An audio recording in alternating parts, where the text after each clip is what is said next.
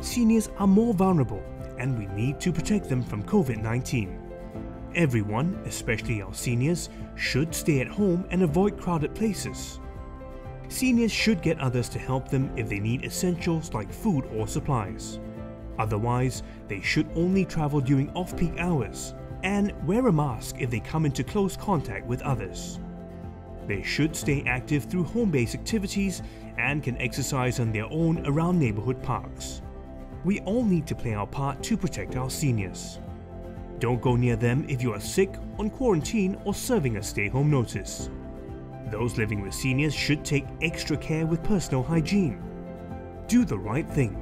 The health of all depends on each of us.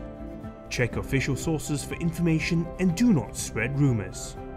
Sign up for the gov.sg WhatsApp service for the latest updates on COVID-19.